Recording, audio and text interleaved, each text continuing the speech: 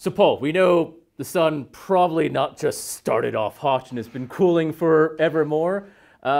Chemical reactions, chemical energy powers, food, breakfast, cars. We use it a lot. Why could that be the option? So it's like fire. Yeah, fire. Yeah, there you Many go. cultures thought the sun's like a very big fire, and the fire is carbon combining with oxygen. Yep.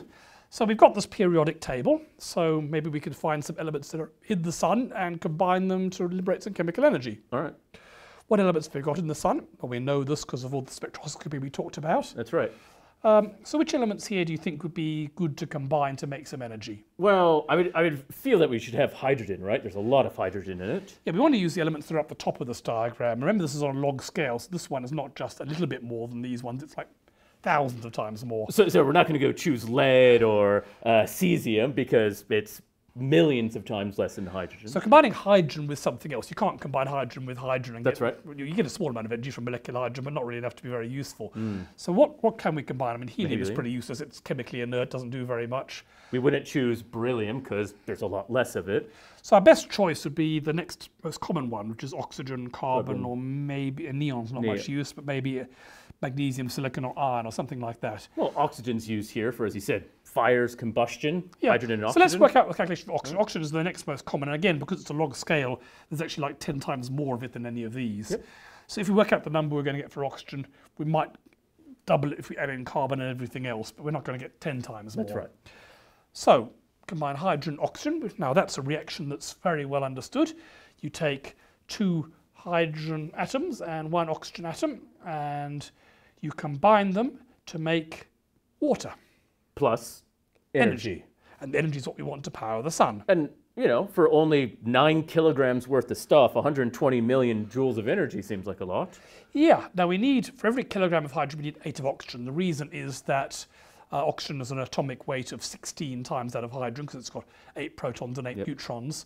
And so you're going to need to add 2 hydrogens, so that's 2 plus 16, so it's an 8-to-1 ratio, 16 to 2 ratio.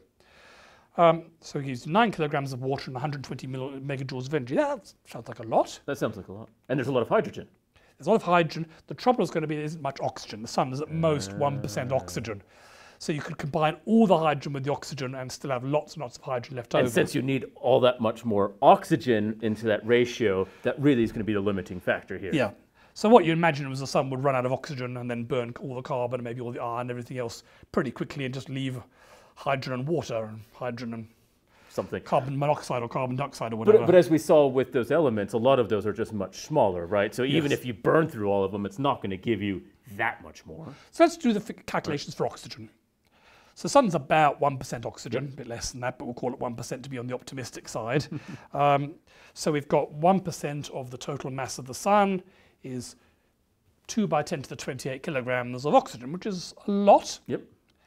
Now, for every 8 kilograms of this, you get 1 of hydrogen. So we divide this by 8 to work out how much hydrogen we're burning. Okay, so we're burning that much hydrogen, we're burning that much oxygen.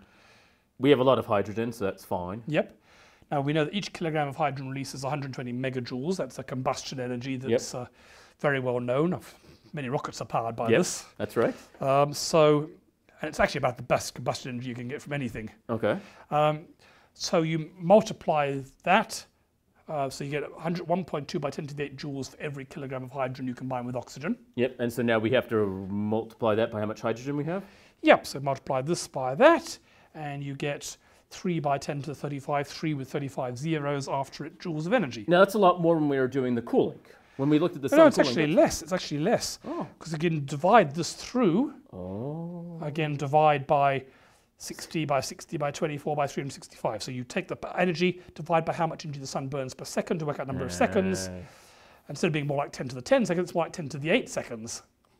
And that's only 25 years. So 25 measly years. Wait, so this is less than cooling? Yeah. A lot less. We're at least getting 1,000 years with cooling. This is 25. Like, we just kind of know this is physically not right. So we think on Earth of combustion as being really pretty big. I mean, massive flames, bombs, whatever it is, lots of energy, but compared to what you need to power the sun, it's pathetic. So we should go back to cooling at least. Yes, so, well, cooling's better, but neither of them is going to work. So we have to find something else. We have to find something else.